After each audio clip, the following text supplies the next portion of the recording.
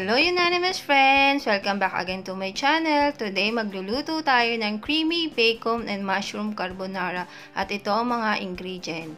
Cheese, bacon, mushroom, all-purpose cream, evaporated, onion, garlic, black pepper powder, spaghetti pasta 1 kg, and salt.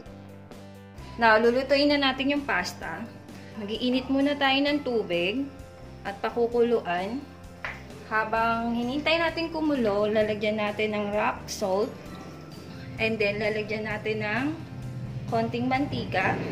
Nilagyan natin ng konting mantika para hindi magdikit-dikit yung pasta pag niluluto ito. Now, kumukulo na yung tubig, ilalagay na natin yung pasta.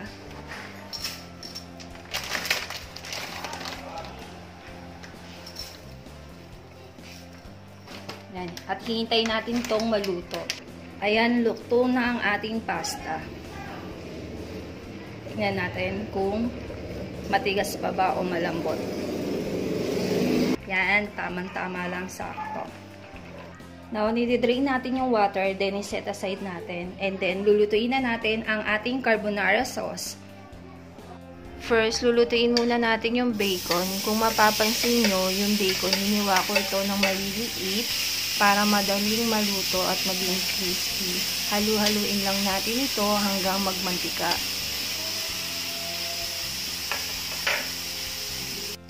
Ayan, medyo nagiging color brown na siya, golden brown.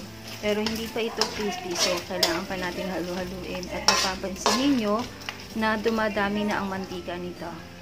Ayan, medyo okay na. Konti na lang at naluluto na ang ating crispy bacon. So, itong mantika na to, ay ito rin ang gagamitin natin para mag-saute ng onion and garlic. Luto na ang ating bacon. So, kailangan natin iset aside muna ang bacon para ihalo natin mamaya sa ating carbonara sauce. Ayan, babawasan din natin ng konti yung mantika para sa pag-saute ng onion and garlic. Ayan, lagay na natin ang onion. Halu-haluin natin hanggang mag-golden brown. Sunod natin ang garlic. Saute lang natin. And then, ilagay na rin natin ang mushroom. Halu-haluin natin. Hyunanimous friends, don't forget to like and share and click the big subscribe button down and notification bell to notify you for my latest video. Next, ang all-purpose cream naman. Yan. Natatakam na ba kayo? Natatakam na kayo kahit hindi pa nagluluto. Dalawang all-purpose cream ang ilalagay natin.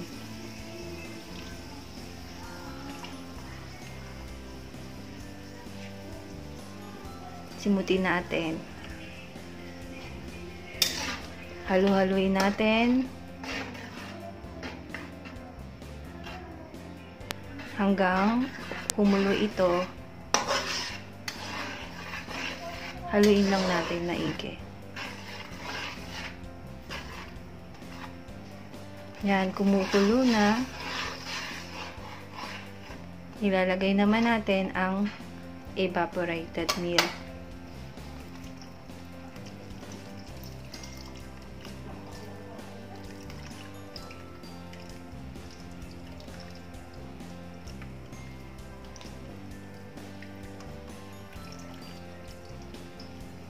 Yan, simutin natin baka meron pa.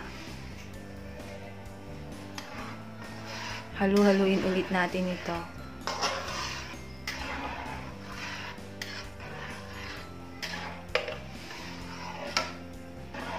Hintayin natin kumulo.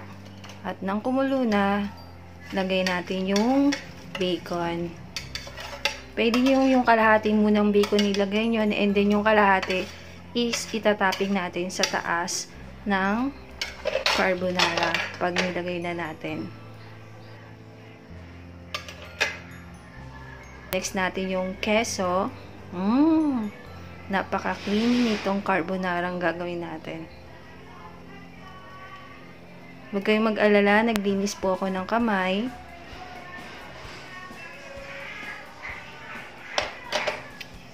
Then, haluin natin ito hanggang maluto.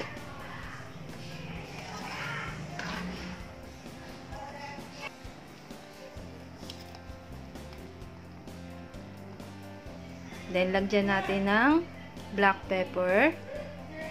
I-seasoning natin. And then, salt. Yan.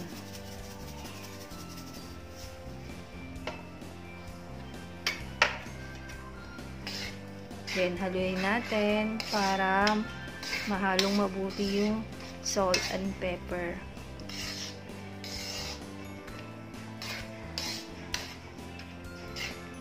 Yan.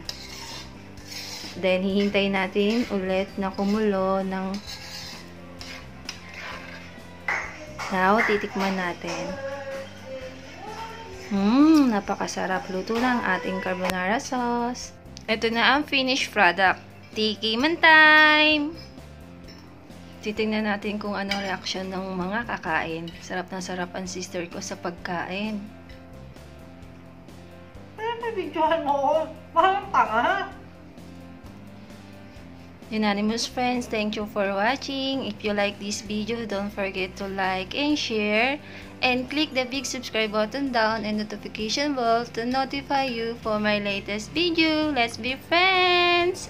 I love you.